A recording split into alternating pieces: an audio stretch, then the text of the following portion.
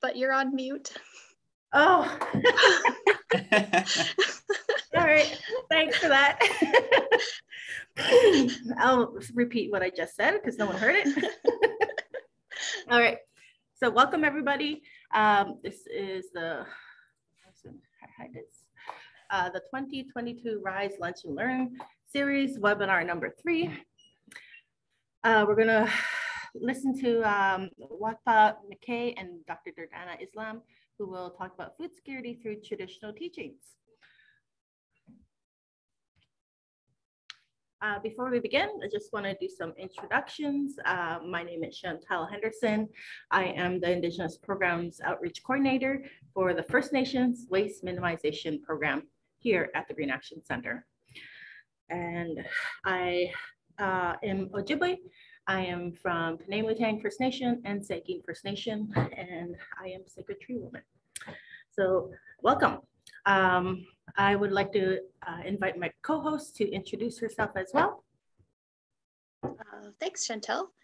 I'm pleased to be here to help Chantal out with this lovely webinar series that she's organized. My name is Amy Smith, and I am also part of the First Nations Waste Minimization team, and I am one of 3 community pathfinders.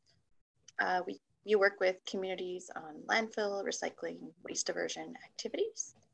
And I am a settler living in Indigenous territory in Winnipeg, Manitoba.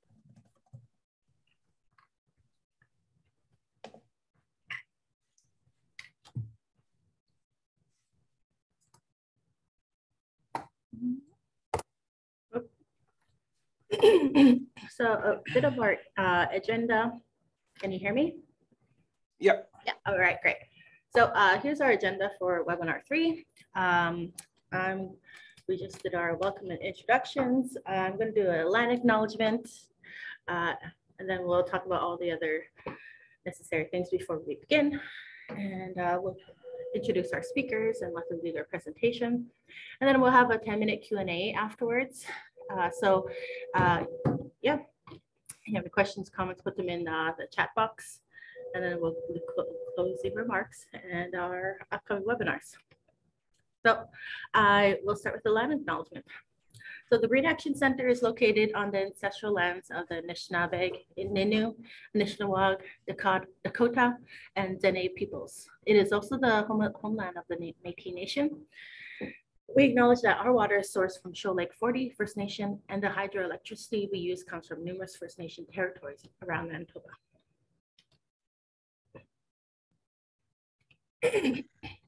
And just a couple of notes about the chat function and Zoom functions before we get started. I'm sure most folks are familiar, but just as a reminder, please feel free to introduce yourself in the chat column and let us know your name and where you're watching from.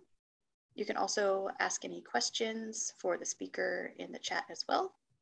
So you'll find the chat feature along the bottom of your screen. If you move your mouse down there, you can left click to open up the chat. And then when you've opened up the chat, make sure you pick either all panelists and or attendees, or some people's Zoom will say everyone. So make sure you're sending the message out to everyone in the webinar. And there you can enter your comment or question and hit send to let us all see it.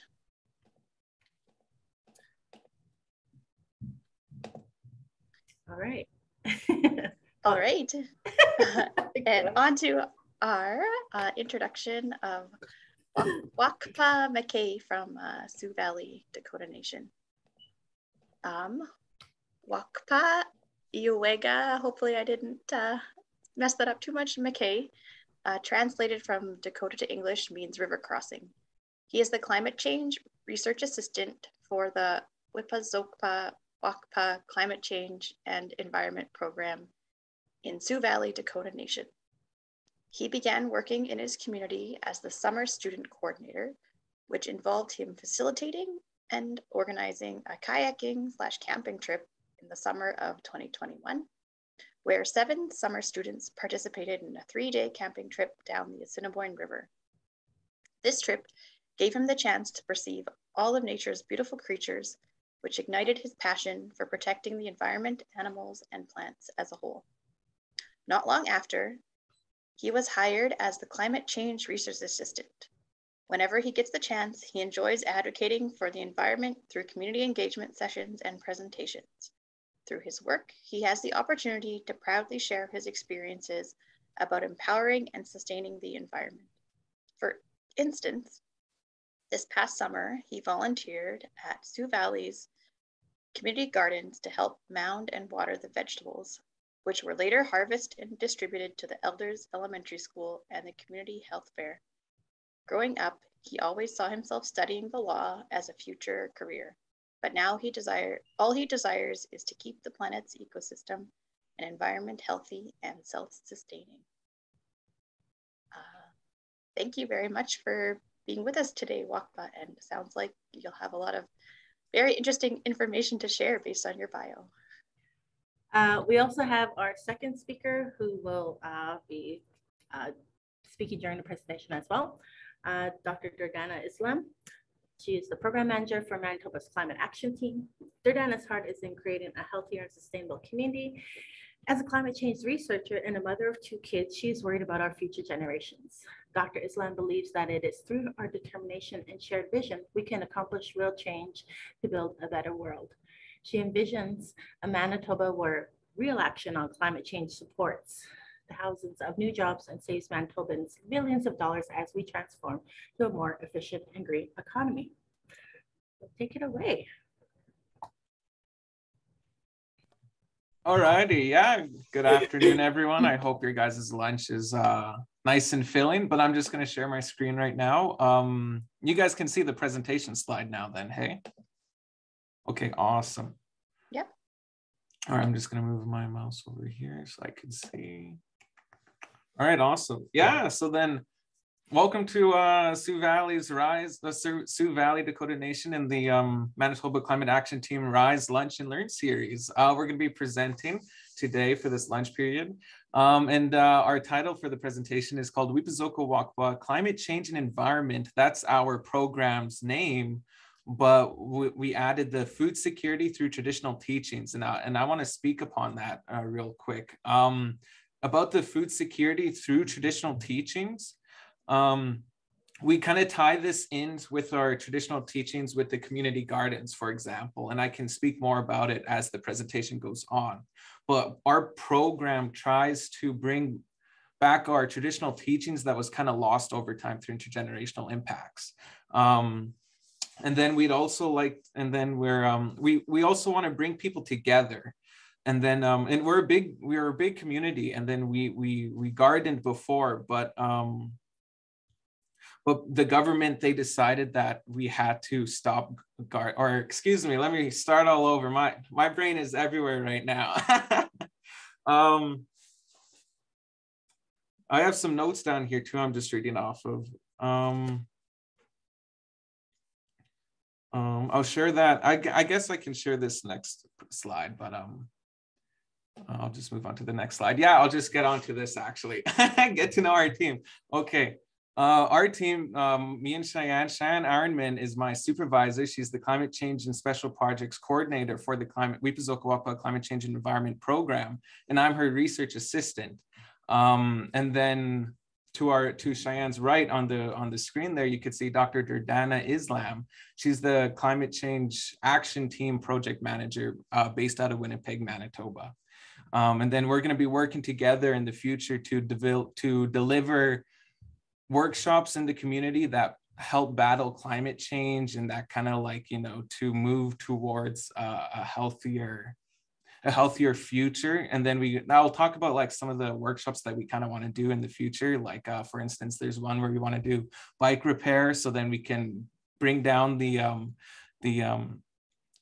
emissions and the all of the gas, the carbon emissions in the air in the community, and just to get that healthy active living up and going again.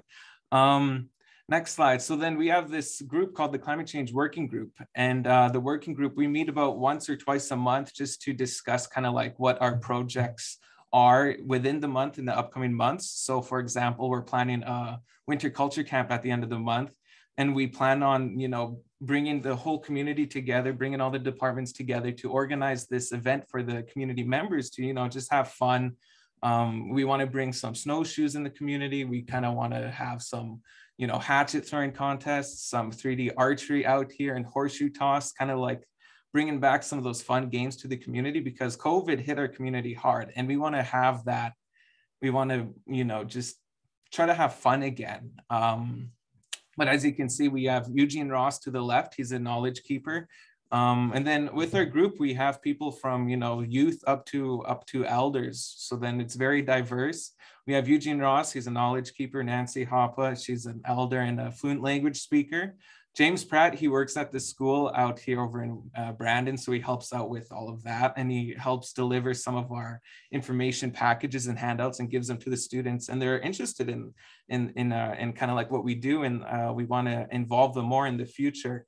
And then we also have Carol Johnson. She's a trained environmental monitor. She's also a governance representative for us. She's so good at her job here. And then we have Ava Mckay. She's a trained environmental monitor and a youth representative.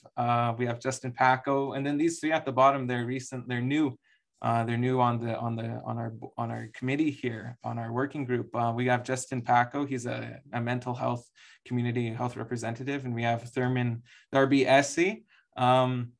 He kind of helps with all of our food initiatives, and then he's been around with the food industry lots. Like he helped with some what are they called? Sorry, some food trucks and stuff like that. So whenever we need to talk about food and stuff, he's the man to go to. And we have another youth representative, Montana McKay.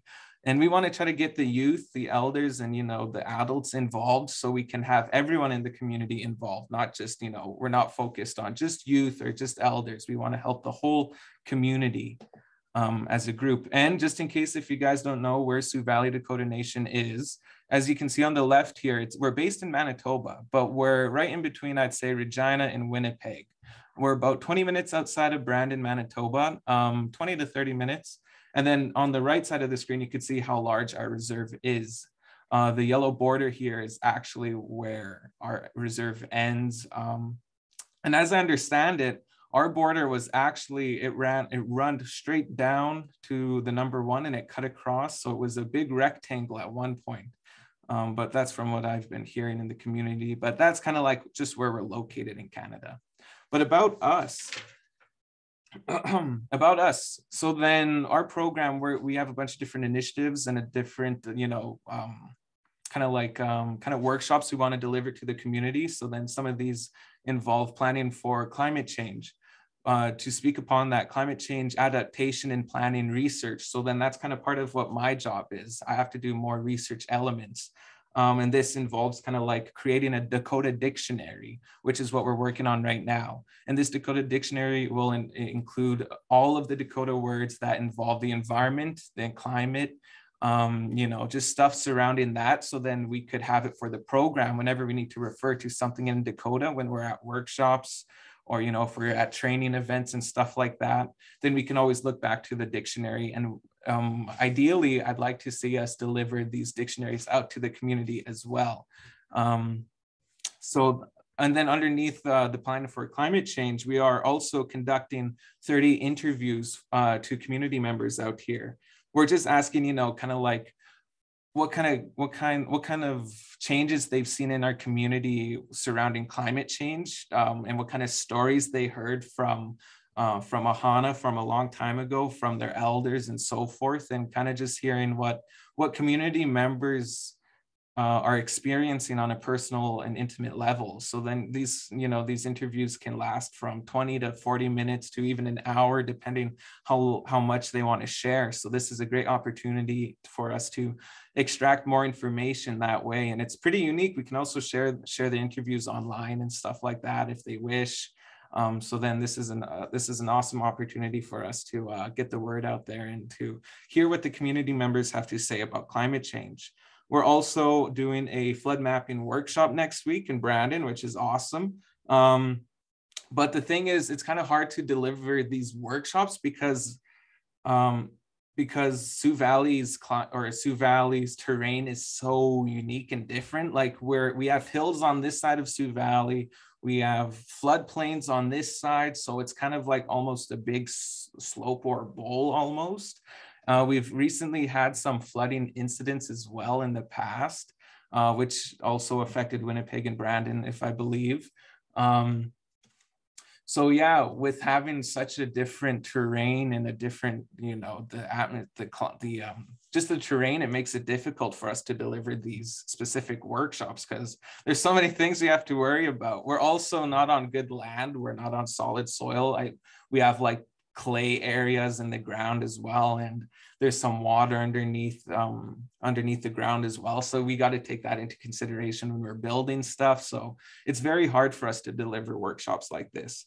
But we want to deliver them so we can educate the community and, you know, empower our people moving forward, and hopefully spark some, you know, some kind of drive for the younger people to pursue this kind of education in their future and this job. We're also doing a solid waste management in our community. So then this is going to include, it's basically a farmer's market, like a monthly farmer's market, but we call it a Watani sale. And then, you know, this is when community members could bring their old clothes or their, you know, they could bring baked goods or whatever, right? Just for community members to come and gather and congregate and just to visit and to support one another. We also have some recycling bins out here. We have 5 blue bins, which is there. And every time I look over there, they're like always full. So then our community is recycling and people are wanting more bins and they've been asking us. So, you know, we're busy over here, and it's awesome to see our community just working together to kind of just, you know, to work together to recycle, I guess. It's pretty cool. I like it. We're also going to look into doing a battery exchange program. So then community members can bring old batteries and then they can exchange them for newer ones. We also did an environmental monitoring training back in last summer. I wasn't a part of it. I wish I was, but it was a 5-day training course at our new community center here. They spent 4 days in the class learning about, you know, watersheds and kind of like how to do the different water sampling methods that they've later practiced on the 5th day. But I guess, yeah, that's just planning for climate change. But if you move over to the right, capacity building, employment training workshops, and land-based programs. So then, for example, yeah, the environmental monitor training, that was a training opportunity that we gave to community members, just to empower them, like I was saying. I'd like to move over to the food security, how to feed our community as climate change worsens. Like I said, we have community gardens over here. We have 2 plots. We have a smaller one over by the center of the reserve. And we have a much larger one over by our powwow ground areas. So the community gardens allows us to give food back to the community, to give it to the elders and to, you know, the youth, so that they could eat healthy food, you know, not processed, or, you know, it's not McDonald's or KFC or Burger King or what have you. It's just giving that food security back to them, just empower, like, you know, just giving them that food which is what we're working towards, our food sovereignty plan. We're also hoping to get some bees this year. I'd like to be a beekeeper. We're in contact with someone to get some bees. We want to start off with 2 hives, but that's just our upcoming next couple of months, our plans. So then we're gonna roll that out pretty soon. So yeah, and then we also have raised garden beds in the community. We have over 200 raised garden beds for each household. But the thing is that community members, they don't really fully understand how to, like me, for example, I don't know how to garden. I don't know where I'd begin, you know. So then we developed a harvesting and planting guide for our community, which involves, you know, the plants that we would plant here. and when to plant them, kind of like a timeline. This is a good time to plant, and this is a good time to harvest. So then just giving that education to our people, you know, just building upon that. And a renewable energy, number 4. So increasing efficiency, investing in renewables and energy audit and feasibility study of Elders Lodge. So we have a Dakota Oyate Elders Lodge here, which most of our seniors currently stay and reside at. Excuse me. But yeah, with the Elders Lodge, apparently, I guess we've been doing the feasibility study and the energy audit, and I guess we're pretty close to becoming a net zero building, Manitoba's first net zero facility. So that's going to be awesome. We're trying to work towards that, and by working towards that, what I mean is that we've got some funding to hire a energy advocate position for 2 years, which they will get all of the training that they need and all the education. And then they're going to look into, like, you know, how we could upgrade the homes, like switch out the LED light, like switch out the light bulbs to make them to LEDs, or switch, you know, batteries to reusable, rechargeable batteries, or stuff like even with the shower heads, we could even switch those out to produce less, to save on energy, you know. So then that's kind of like what that position is going to be for. Then there's a little timeline at the bottom of the page. May of last year, that's when our program started. And then that was when Cheyenne Ironman, my supervisor, was hired. And then July 2021, summer of last year, the climate change working group started. So then that's when we got all of our guys together to start planning, okay, our mission and our kind of like just helping us work together with our objectives and tasks. And then of summer 2021, we also had a kayaking and canoe program, which you guys heard about, and I'll share more about it in the upcoming slides. We also developed, like I said, 2 community gardens of the summer 2020, 2021. And then the winter of 2021, we hosted some canning classes and willow basket weaving classes, which I'll speak more about in the upcoming slides. But what is climate change? Climate change is the climate. Well, what is climate, I guess, to start off? Climate is the average weather conditions and temperatures in an area over time.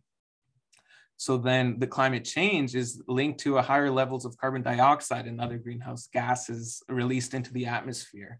So, you know, greenhouses are good to have because you can plant all year round, but they do release greenhouse gases, which is bad for the climate, because that increases our climate's temperature, which, you know, the higher atmospheric temperature speeds up the Earth's water cycle as well. And then this affects all of the moisture and precipitation in the air, which in turn affects, you know, the snow intake, the rain intake that we have, and also the humidity in the air. So then that could cause future droughts or, you know, future floods. And then weather is created by different factors. Like I said, the air temperature and the moisture and the humidity and the atmospheric pressure, excuse me, which all contribute to cloud formation and rainfall and snowfall, droughts, humidity, like I said. But over time, the changes in weather patterns alter the ecosystem, which is everything to us, right? It's the plants, the organisms in the ground, the wildlife, everything, the food, everything is connected. So then we just, like, for example, like if we do see a drought this year, which we might see a drought, I'm not too sure. If we do see a drought, this will affect the farmers, then which affects the groceries at the stores, and then which will affect our prices for those groceries, as you guys probably already know. But how is climate change impacting Sioux Valley? So then I got some quotes here from a youth, a community member, and an elder, and they shared that because of this previous summer's drought, their family's water well suffered a large decrease in its water level. Most of our homes are run off of water wells and holding tanks and a water pumping treatment system here. So then this is one youth, but keep in mind we have 100 houses on our reserve. So then this cannot only be happening to one house. This is very common in our community. So then droughts are becoming much more dangerous to us because, well, when the drought dries up the well water, it makes the water in like, you know, if you turn on the shower or something, it's going to smell kind of rotten or even gross or even moldy at first, not until you have to run it for a minute or two, which you are wasting about 5 to 10 gallons of water per minute. So that's not ideal at all. And a community member shared how not enough snow or rain plus the heat made grass fires worse this year. You know, if you smoke and then if you drop a cigarette butt, well, there you go, you probably have a grass fire right there. They mentioned how the grass fire took out the wild plums in Saskatoon and chokecherry bushes and hazelnuts in the field by their house. And these are all traditional foods and berries and nuts to us. So then we're losing all of our traditional values, all of our traditional foods through these grass fires. But without the roots there, the riverbanks will be lost, and then which can lead to erosion. These are along our riverbanks. I mean, sorry, this is kind of a different point. But an elder shared, excuse me, and an elder shared in the last 10 years, the storms have been more unpredictable. So we see the weather quickly changing course and winds changing right as the storm approaches. And it worries the elders, and then they usually call one another and they begin smudging our homes for protection. So, you know, it affects all of us, not only the youth, not only the elders, but, you know, the adults as well. Could you guys maybe just let me know how much more time I have? I don't want to be, you know, taking up all of the time. I don't know how fast or slow I'm going. But this slide's about the food and health and how everything kind of like just ties together through safety, wildlife, and the seasons. So then the changes in the soil and the weather, this impacts the ability to grow food. And then this, like I said, drives food prices to be increased. But in 2020, on the news the other week, they said a family of 4 could be spending up to $1,000 or more on groceries, let alone. And this is not only caused by climate change, but this is also caused by, you know, social travesty, social dilemmas, you know, with our protesting that happened over in the capital over there, and with, you know, Russia attacking Ukraine, which is very, very sad to see. But yeah, that fact is just, that number is probably increased, probably $200, I wouldn't doubt. Vegetable prices will likely be increased by 5% and 7%. Another 10 minutes. Okay, awesome. Thank you. The wildlife changes to the environment, and the availability of food also impacts the health and survival of wildlife. Like I said, if we do not have berries, or if we don't have, you know, our hazelnuts in the ground, well, what's our deer going to eat? You know, we also hunt deer too, but we have to keep in mind, if we overhunt, then we may cause an extinction with that wildlife. So it's kind of a balancing act right there as well. So then, you know, the changes of soil and the grass fires and everything, it impacts everything. Like I said, everything is tied together. And then wildlife, they're not used to seeing enroaching. So like, for example, we've seen some bears coming into the community. We actually had one just across the street from here, chilling up in a tree. It was a baby bear, but we got him out of there. Some community members mentioned they've seen some cougars and some moose. And we also had an abundance of rabbits in our community, but recently we haven't seen much lately here. We joke around that they all moved to Brandon, but I know that's not true. It could be true, but, you know, they're just being enroached, which is very sad to see in our community. We're losing all of that, which is not good for anyone. Seasons, the timing of the seasons and the climate indicators. So signs in nature. What we use to predict what seasons will be like is not as reliable. So our elders, they would say that we could predict, you know, the upcoming season and how the weather is going to be like tomorrow, if the sun is nice, and then, you know, stuff like that, or if it's a full moon, and, you know, they can say, well, it's going to be a nice day tomorrow. But this year, it's kind of hard to even determine that with the climate, just the climate indicators, like I said, it's so unpredictable. For example, this year, the time to pick Saskatoons and wild turnips were earlier, and they didn't last too long, the time span to pick those. I don't know if other communities see this as well. It'd be nice to know if others do. Oh, sorry, I can't see my screen. Oh, there we go. Okay. Our safety, yes, like I said, it's unpredictable and dangerous weather. We've seen a couple of tornadoes in our community, and like I said, some flash floods as well. But BC's record heat waves caused a 70% increase of sudden deaths. This was back in 2021, last year, actually. So are we ready to prepare for, those extreme heat waves and tornadoes and floods? Just another fact about that with the BC record of heat waves. A total of 595 people died in BC, which were caused by the heat wave. So that's very disturbing to hear. So yeah, I'd like to move on to like what our community is kind of doing surrounding food sovereignty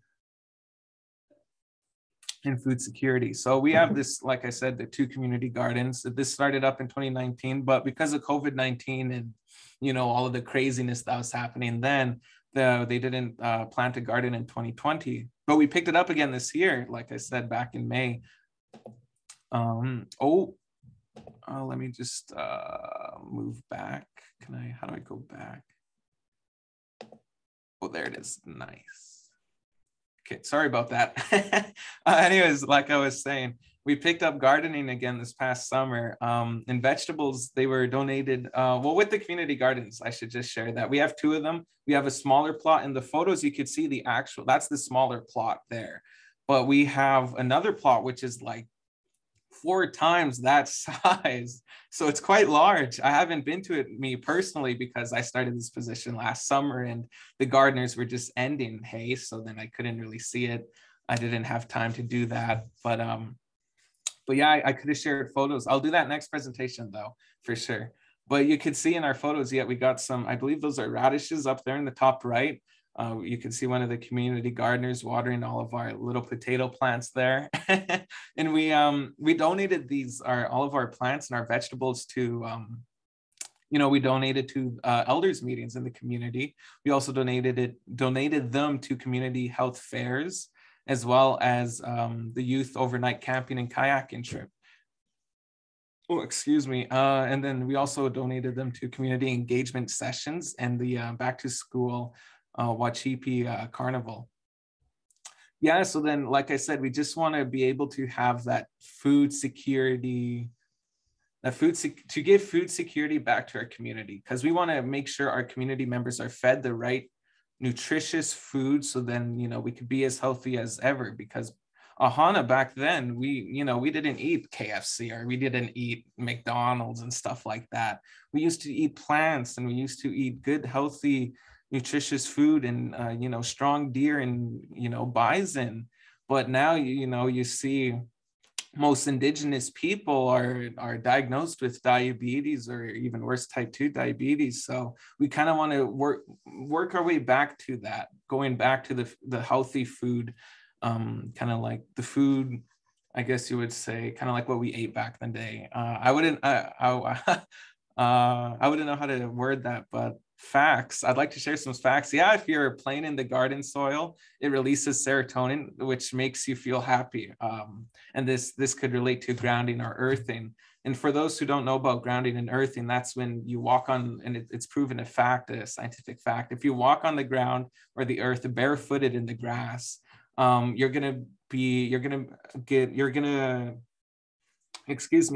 allows you to receive and transfer negative electrons into your body, because I believe we're filled with positive electrons. So then they balance out, hey?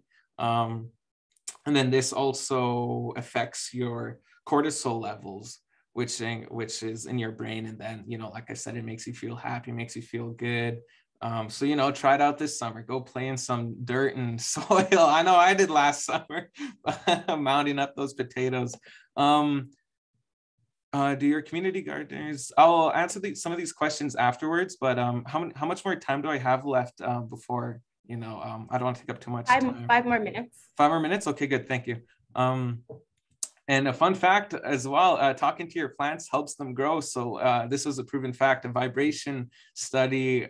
You know, when you have vibrate, like there's a study, how did it go? They did a study where they had speakers playing in a greenhouse. They had 2 greenhouses. They had one greenhouse with no speakers, no music. They had one with speakers filled with them and blasting music. And out of the 2 greenhouses, the one with speakers had a much more vibrant plant growth. They had a more promising growth there. So then studies say that vibration is the key element to affect the plant growth, which is cool. I didn't know that. I'll be singing to the vegetables this summer for sure. We also hired 5 staff this year, which is awesome. We want to empower our people as much as we can, give them those job opportunities. And you can see here our community gardens timeline. So July 12th, up in the top left corner, is kind of like, you know, it looks kind of shaggy. It looks like me without a haircut in a while. So then we have to take out all the weeds and all of the unnecessary non-vegetables in there. And then on July 15th, you could see we started watering and they're coming out. Garden was looking a bit more cleaned up. By July 20th, they were really coming in. We had a couple of rainfalls, which was promising. And then by July 23rd, you could see they were just blooming and blossoming. Like, look at that. That's awesome. We also hired 1 summer student and we've received 13 volunteers who came by to help out with that. And the kayaking and camping trip, I'll run through this real quick. We had a kayaking and camping trip last summer. Our program, we took 7 summer students on a 3-day kayaking and camping trip down the Assiniboine River, which is connected to Sioux Valley here. We started from the south of the Verdun Valley and ending to the south end of Sioux Valley. And we camped over 2 nights, which was a 3-day kayaking trip in total. And we cooked meals over a fire and picking medicines along the way and learning about the environment and wildlife. Like we seen a couple owls, we seen some birds, and then we started, you know, whistling along the way. So it was pretty fun. A couple of the summer students said that they'd never done anything like this before, and they really thanked us for it. So we plan on making this an annual trip as well. But we got to make sure we work on, you know, our team development as well. So then, you know, they help one another and they look after each other, because it's dangerous kayaking. You know, what if somebody tips or something? Well, we all got to stop and hurdle up and help that one person. So it's a great opportunity for the students and for the youth to come together and just, you know, strengthen their relationships. So on day 1, it took us 4 hours. Day 2, it took us 8 hours on the water to get to the next campsite. And the 3rd day wasn't as hard. Here's the map you can see. Starting point, we started north of the Verdun Valley. In the red, that was our day 1 4-hour trip. And then the day 2 trip, that was ridiculous. I'm surprised we made that. That was 8 hours right there, that yellow band, which was insane. But we got to, you know, next year we'll try to make it shorter, maybe make it into 4 days. And then in our last final day, it was in the white. It wasn't too far. It was like 5 hours. So you can see Sioux Valley, Griswold, Oak Lake. But just as a reference, here's Sioux Valley and here is Verdun. I believe Verdun is right here, this little town here. So that's roughly, I believe, 40 minutes away from here. So we did kayak quite the distance that time. And then these are some kayaking trip pictures from the summer. And this is me and Cheyenne. We were preparing our docking station, and this was our 2nd day, day 2 campsite. Then we were also preparing supper over here. Fun fact, none of the guys wanted to learn how to fillet the fish or prepare the fish, and it was all the girls. So we got to thank them for that, for feeding us. And then we, you know, cooked our battered fish over a fire. And then this was us picking some medicines along the way. Some of the summer students, we also had a fire and stories. Who was it? Roland, one of our community members, Roland Ironman. He came and looked after us over the night, just in case, you know, a cougar tried to come and attack us. He'll get it for us. He'll attack it. So he shared some of his hunting stories in our group photo, and we had a lunch break, as you can see in the bottom right corner. And then our canning classes, jam and salsa. This was a 2-day class on how to make jam and salsa. You know, this is how to can vegetables properly and safely, because I didn't know how to can. So then this was a very unique opportunity for me to just learn how to do this basic skill, which I could teach to my kids and my grandchildren, which is, you know, such a valuable thing to us, to our people. But our first class, we learned how to make jam, and our second class, we learned how to make salsa and canned vegetables.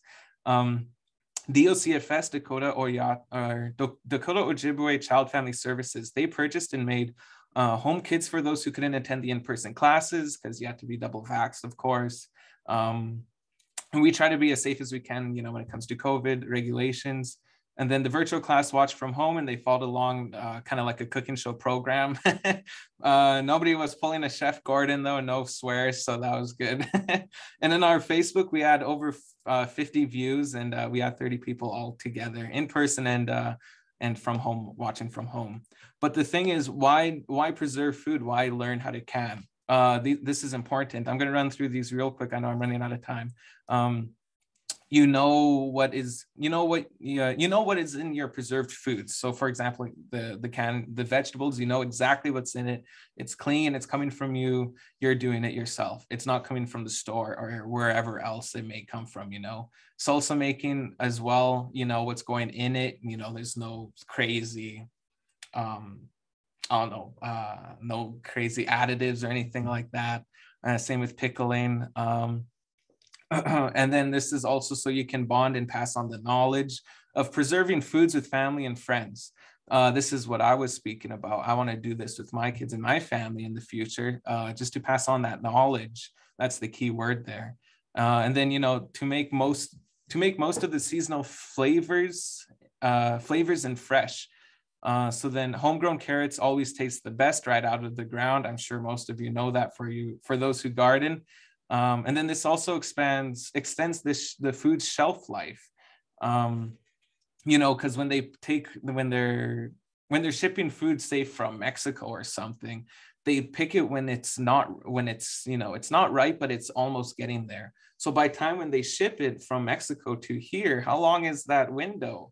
How long is that shelf life? Hey, so then, you know, when you preserve a food, you know, it's fresh, it's still good for a while. So it preserves that. And it's environmentally friendly because you can reuse the same cans as well, you know, just give them a good wash, the jars. And then you can also reduce food packaging as well as food transportation, which involves, you know, carbon dioxide and the carbon footprint. So, you know, that it's always good to reuse your cans and stay at home. You don't have to go out and buy, you know, salsa. You can make it yourself. But this also, why preserve food? Because during the pandemic, you take fewer risks to the grocery store, which reduce the risk of transmission.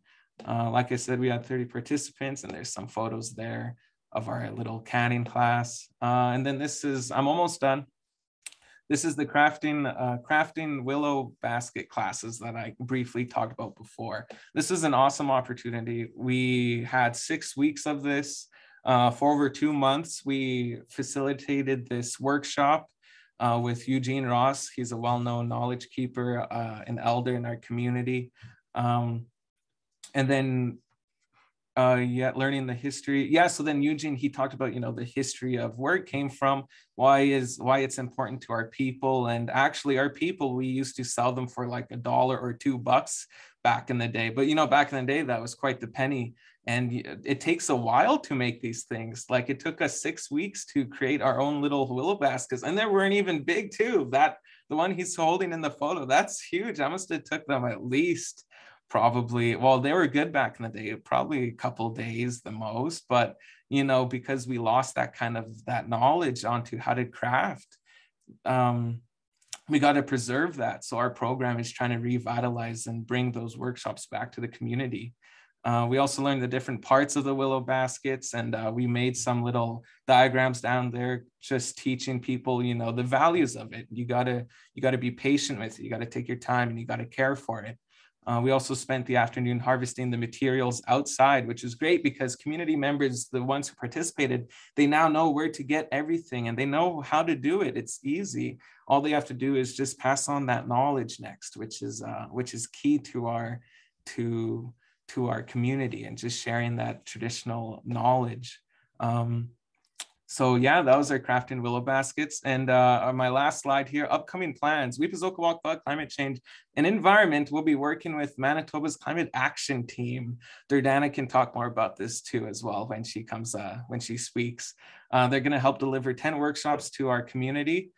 Some of the ones that me and my supervisor Cheyenne Ironman were talking about, you know, vermicomposting, that involves earthworms, earthy worms. So, you know, I'm just a boy who likes playing in dirt, never mind dirt and worms and everything like that. So I'm looking forward to the vermicomposting. It's basically earthworms, you know, just helping out the composting process. We're also looking to do a bike repair and maintenance workshop, or a backyard composting. We also want to do a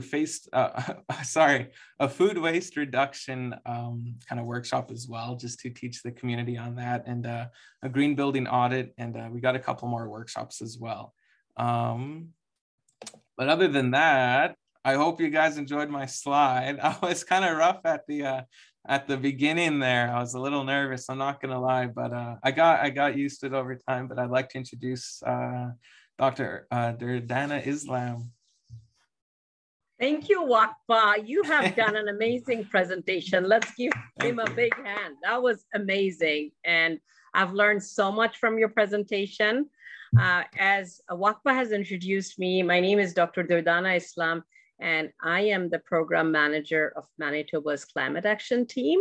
And you can see our logo on the top left corner on the screen. So what is Manitoba's Climate Action Team? I'm gonna take you a little bit back about the history of how we started. In 2019, Manitoba province has released their climate action plan, and it was not consulted, like the experts did not consult with anybody in the community, and it came out, and 5 climate organizations, NGOs who work in the field of climate action came together and did a workshop by bringing community members, by bringing experts. And the thing that came out was what the province was proposing was not enough to meet the IPCC goal of reducing our carbon emission by 0% by 2050. So that's when these 5 organizations came together and collaborated to build the Manitoba's Climate Action Team. And these 5 organizations are Green Action Team is one of the organizations, and you know Green Action Team is organizing this Arise lunch program, lunch and learn program. And I would like to thank Chantal and Amy, my amazing colleagues, to do what they're doing to make us come, Wakpa and me, to come and present our work. So thank you, Chantal and Amy. And second organization that's part of it is Climate Change Connection, then Wilderness Committee, CCPA, that is Canadian Center for Policy Alternatives, and MEJC is Manitoba's Energy Justice Coalition. So these 5 organizations came together and applied for funding. We got a federal funding, and also we got funding from Winnipeg Foundation to help us the work that we're doing. And that's how I was hired. So my goal is to manage the overall project. Since Wakpa talked about his role, I thought I'll take the chance to talk about my role as a program manager of Manitoba's Climate Action Day. And as you can see in the bottom, it says Manitoba's Road to Resilience. So in the first year of our project, we developed a document that is there in the website if you want to see. And we developed a work plan how Manitoba can be fossil fuel free by 2050.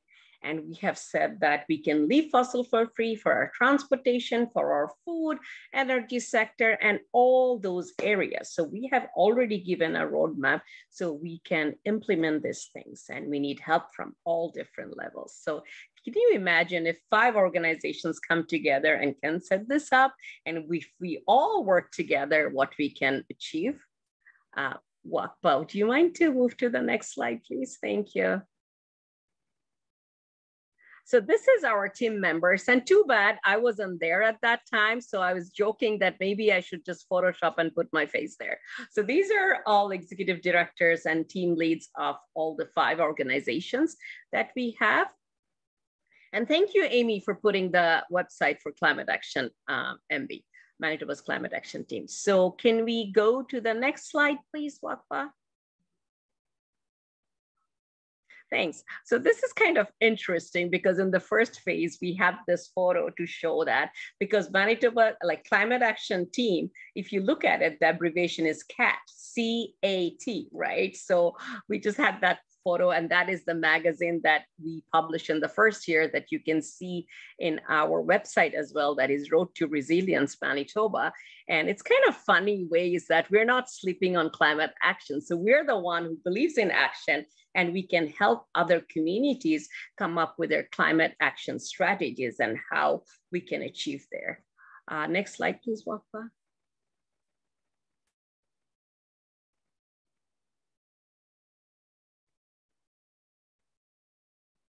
And when Wakpa is transitioning the slide, let me just tell you a little bit about what we are doing is that we will be working with Sioux Valley Dakota Nation. So I reached out to them, and Cheyenne and Wakpa welcomed us really warmly with warm heart and very welcoming. So we went there and did a half-day workshop. We sat down with the community members. We asked, what are the things that you need help with? Because the way Manitoba's Climate Action Team works is that we take input from the community. We simply don't go and say that, hey, this is what needs to be done, because the community members are the best expert of what needs to be done. And based on that, with Sioux Valley Dakota Nation, we are going to arrange 10 workshops that Wakpa has said, and we'll be taking help from our colleagues from the Green Action Center. Chantal and Amy will also be a part of that, where we're gonna go to Sioux Valley Dakota Nation whenever Wakpa and Cheyenne tells us they're available for us to go there. And we will be delivering those 10 workshops, and bike repair workshop, vermicomposting are 2 among 10 of them. So based on the need, we will be working to help the community. And at this point, I would like to show you a video that Manitoba's Climate Action Team put together. And this is the goal that we want to achieve. So if you look at the video, and if you think that you would like to work with me, in the last slide, Wakpa has put my email address and my contact and Wakpa's. That would be really good. So it's gonna be 4 minutes, and I have another meeting at 1, so I'll have to run 2 minutes ahead of time, so I can join. So I really appreciate everybody coming and being here in our presentation. And as I know that many of us are coming from many different communities, from rural communities, from Indigenous communities, because Climate Action Team will be working with 10 communities, 5 communities for Indigenous communities, and 5 will be settlers communities. So if you or your community is interested to work with us, please send us an email. My email is durdana@climateactionmb.ca, and Wakpa will show you the last slide as well. And thank you. Let's watch the video. Thanks.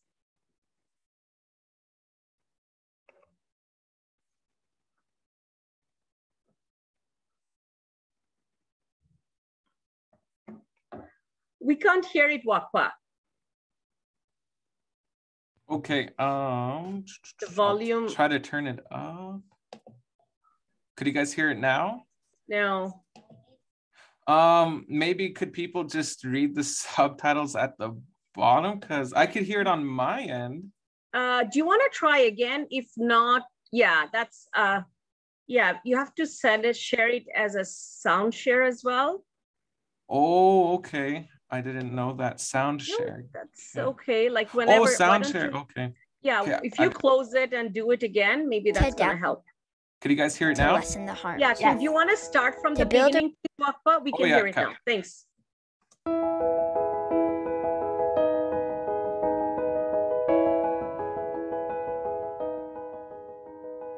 Cannot continue to rely on fossil fuels at the rate that we currently are.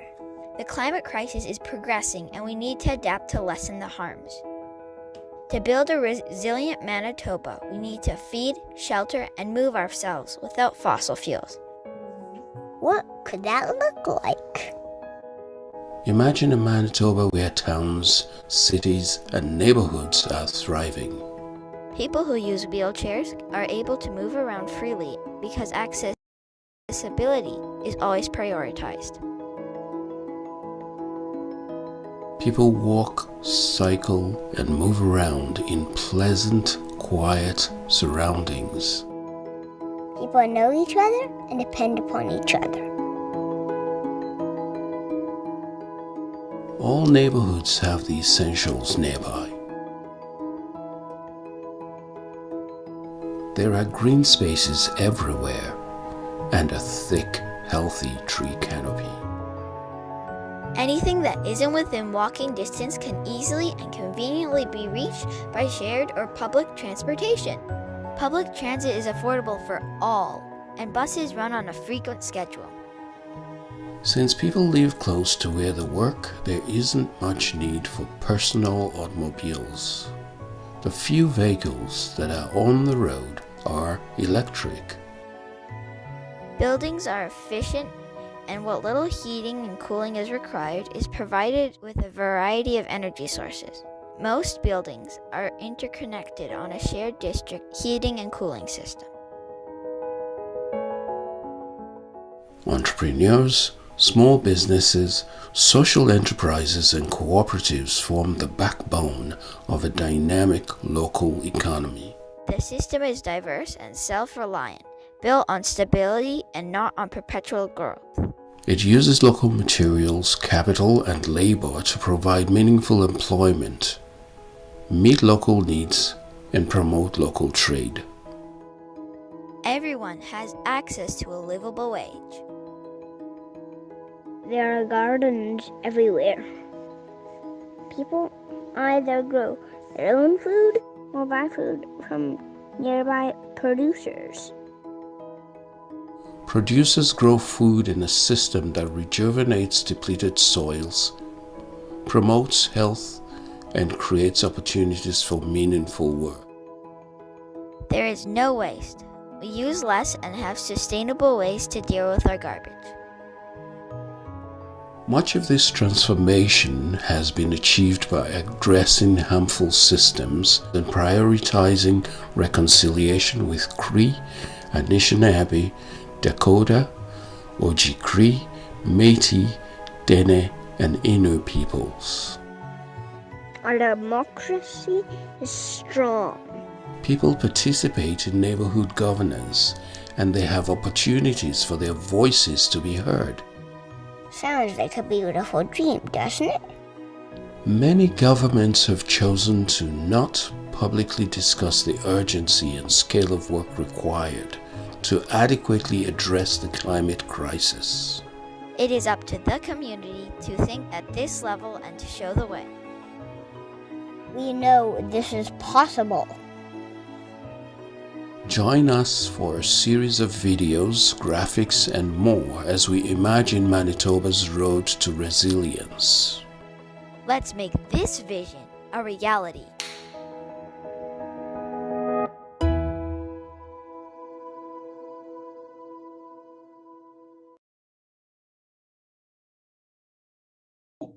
Can you guys hear me now? Yeah, okay, awesome. There we go. I'm gonna just switch over to the presentation slide.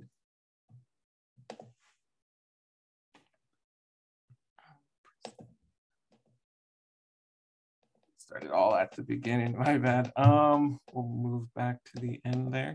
Yeah, Durdana had to leave there, but we'll wrap up our presentation. Yeah, and if you guys want, here's our slide where you can contact us. Wakpa Mckay, Climate Change Research Assistant. My phone number is there. So if you guys have a pen and paper with you, mark it down. Same with Dr. Durdana Islam's. Hers is below her name as well with her email address. But no, I'd like to thank everyone who attended today's Lunch and Learn. I think it's, we got to move on to questions though. I think the hour is almost up. But yeah, no, thank you all for tuning in. Thank you, Doctor. Yeah. Thanks so much. to the both of you. Yes, Durdana had to leave, but we did leave her email where she can be contacted if people have questions, want more info about the climate action team. Let's see. Right. So there was a bunch of questions here. Let's start from the beginning. Right. So the gang, okay, well, some people were just saying hi, introducing themselves. Comments, questions. So Debbie Wall was wondering, would be interested in what Dakota words are applicable to effects of climate change that we have not experienced before. I know. Oh, like kind of like what you're talking about is the newer words, kind of like that they didn't say back, like back in the day. You know, I doubt they said climate change. So that's a perfect example right there.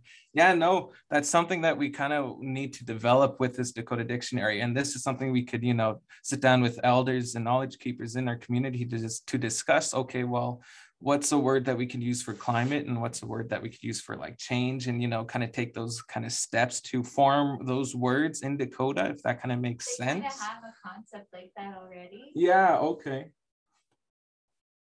Oh, would you like to come say hi? Sure. Yeah, hey guys. My supervisor Cheyenne Arnman is here. Hello. Yeah.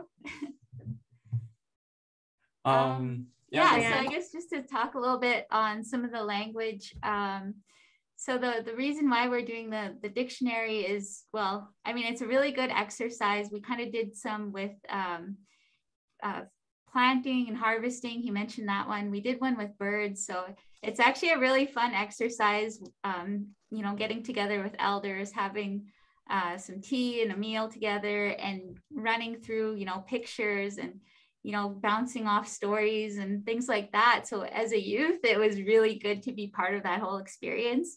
And that's what we hope to do through this, is actually like bring the community together, be part of that whole process of documenting words that aren't used every day. And so the words that aren't used every day are kind of what's at risk of being forgotten or lost. And then there are words like our seasons, you know, there's certain words in our language that are going to be impacted by climate change. So if you think of like our word for spring, it's based on the mating call of a chickadee. The same sound, wait-do is what we call spring. And the chickadee's mating sound goes like it's a whistle. Like I can't whistle with my mask on, but yeah, so it's a whistle and it's based off of that. And so if you think about how climate change is impacting the birds and their mating times and things like that, well, last summer or last year, I heard the chickadee doing its mating call really early. So that's changing things, because the time we hear that mating call is when the spring ceremonies start. And so things like that would be shifted. And so it's important to capture that and document those kinds of things. And that's what we're hoping to do with this gathering. You mentioned about the early return of birds. I remember hearing on the radio, someone mentioning they saw a goose and they were just laughing because the next day was this very cold storm. Yeah, for sure. A couple of community members here seen some geese, never mind. They're all just confused. They're like, that's it, we're going back. For sure. Some comments from Giselle. I get excited about what your community is doing. Just listening to you, Wapka. There are such exciting things going on. Fantastic. Net zero, awesome. Catch that water in a bucket and use it to flush the toilet. Are you noticing wildlife populations declining above and beyond their natural waxing and waning? Yeah, and actually geese are a really good example of that, because there's a gas station, our Petro gas station actually, that's built near wetland habitat. And a lot of the birds that use that as nesting grounds are now in Sioux Valley. And so we see a lot more geese here, even though it's not too far from there. But yeah, things like that. But there's also, like he mentioned, the deer. the bears coming in closer, cougars that have been spotted. We've seen a moose a couple months ago, and it was eating by the river nearby here. So it was really surprising to see that, because I've never seen anything like that here in the area. Wow. And someone mentioned when you're talking about the BC heat waves that there was also over 500,000 farm animals that died in those heat waves. Do your community gardeners harvest their own seeds? Nina asked. So our gardeners try to reuse as much as they can. But what was really cool about having the gardens, so when they were first established in 2019, the community gardens, all of those seeds were purchased except for the traditional corn that we have. So we call that pishdayapi. And those seeds were given to us by an elder. And so those are what we've used again this year, because we didn't have our community gardens in 2020. They were kind of put on hold then. And then so they were started back up this year, or 2021, I guess. All right, great. Debbie Wall commented, wow, I'd love to go on a trip like that. Probably referring to the kayaking trip. It looked awesome. Nothing tastes better than something you've made yourself. Probably referring to the canning workshop you did. Let's see. Nina asked, do you record the lessons to share with the community? As I did notice when you showed the presentation, it looked like it was going live. We're on the thing, but thank you. Sorry, what was that? Record the lessons to share with the community. Yeah, a lot of our stuff can be found on Facebook, on our Facebook page, which is SVDN, Wipazoka, Wakpa, Climate Change and Environment. It's a really long name, but maybe yeah. Type it in there. Yep. Okay. So yeah, a lot of our stuff is left up there, and it's a public page. We go live Tuesdays and Thursdays too, on our radio station, and Thursdays we go live on Zoom and Facebook Live and the radio, all three platforms at once. And we talk about things that, what we're up to, and share information. So like our discussion topic, it's a discussion topic, new one each week. And this week it's going to be on energy conservation. Awesome. Somebody mentioned red wigglers about the vermicomposting. They also mentioned comment, thank you for your presentation, all the great work you're doing. Kendra also said amazing, thank you. Amy says woohoo. Nina says great presentation. Stacy, awesome work and great presentation, she says. Ryan says very interesting. And there's the links for Climate Action Manitoba. Durdana's email. Let's see. Let's see, Debbie says, thank you. Dr. D. Giselle says, thank you so much for sharing. I love what you're doing. Keep it up. Could these slides and websites be given to my email address? We'll, share the. Yeah, we could share them. Hey, our presentation slides. Yeah, we can. Yeah, we could share it. Yeah. Okay. Yeah, just send them to me and we'll get them uploaded. Okay. Thank you so much. Really enjoyed listening and learning. Jane says. Debbie says, hi, Cheyenne. Brian says, perhaps a typo. Durdana, Climate Action, Manitoba.ca. Lowercase. Okay. I did have a question. You mentioned community health fairs. How often are they done, and what can people expect at these fairs? Are they just local community, or is it open to the public? Community what? Our Watani sales, do you mean? You like our mentioned farmers market type of thing that I was talking about? I think you called it a community health fair.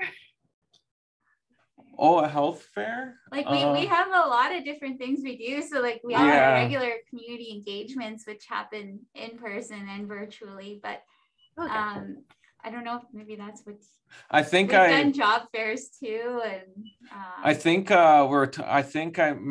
maybe you said it incorrectly, but no, we have Watani sales. So we're going to have Watani sales, monthly sales, kind of like farmers markets. Ah, okay. Yeah, you had mentioned you were giving lettuce away to elders at these fairs. Oh, with the community gardens, the lettuce that we gave away to, or like, you know, all the produce. Yeah. So they have regular elder gatherings just to consult with them on, you know, certain protocols or get direction from the elders when they're doing certain projects or just, and it's just a good opportunity to have elders together and visit.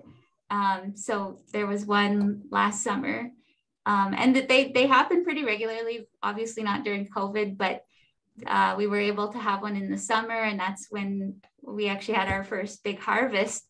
So we took everything there and distributed it to the elders.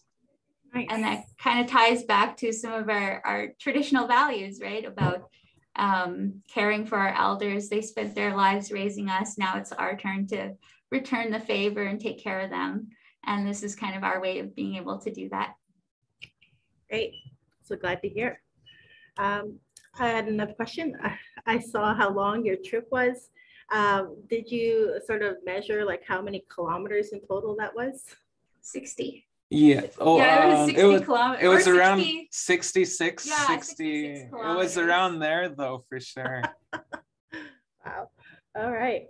And you said you go live via Facebook Tuesday and Thursday, and your next topic will be energy efficiency. Oh, so we only go live on Facebook on Thursdays. So we're going to be going on live at 4 o'clock today. It's the radio station that we go twice a day live. I mean, twice a day, twice a week. Yeah. Okay, nice. All right, and I don't see any other questions. Amy, do you have any questions? If not, I will go. This is really cool. No, I'm good. Yeah. I'm excited to check out your Facebook page to see the different videos and lives. I wanted to see the canning workshop. So yeah, actually we're hoping to cut those down because they were just done live. So everybody with a home kit could follow along, but hopefully we can find some time to shorten those down. But I just wanted to say thank you for having Wakpa present today. Yeah, it's his first one. So my first time taking the lead on a presentation like this. So a little rusty, but I'll get to it for sure. Thank you. All right. So I'm gonna step out. Great. Thanks so much, Cheyenne. So our upcoming webinars next week will be Thursday, March 17th from 12 to 1, and we'll be doing a hands-on mixed media workshop called Garbage Pets, In Your Way and Here to Stay by Eddie Ayuk from Art City. There is some supply kits that will be provided that will be available for pickup from our office. So please send us an email if you're interested in doing this virtually and picking up a supply kit. The week after that, webinar number 5, Thursday, March 24th, will be focused on climate change, Indigenous knowledge, and adaptation within the prairies by Brett Poussin and Dr. Ian Moreau from the Club Prairie Climate Center. Looking forward to that. Webinar 6, which will wrap up our series, will be hearing from Audrey Logan from Dehydration Nations, where she'll be talking about traditional food preservation and dehydration. So that will be interesting, which is a good tie-in with the food security and gardening aspect and the canning. So if you, in any event you missed the webinar, check out our YouTube channel where all webinars will be uploaded and available to watch at any time. We'll have them uploaded within 2 business days at the most. And if you want to reach out to us, our email is fnwm@greenactioncenter.ca, or you can follow us on Facebook, FNWMP, or our Instagram. And if you're interested in signing up for our e-newsletter to stay in touch, which will be presented bi-month, every 2 months, feel free to join our newsletter as well. So I would like to thank our presenters, Wakpa Mckay and Dr. Durdana Islam from the Green Action Center. And do you have any closing remarks? No, I'd just like to thank everyone for sitting through the presentation and listening in as to what we have to share with our program. Please follow our Facebook page. Just check out some of our previous videos and, some of our posts. And we post like basically every day on new objectives and new things that we're doing in the community. So please follow us on Facebook. And thank you once again. And I hope everyone has a good afternoon and a good weekend. Stay safe. COVID's getting bad. Stay safe, please. All righty. Thank you. Have a good day. Have a good day, everyone. Bye.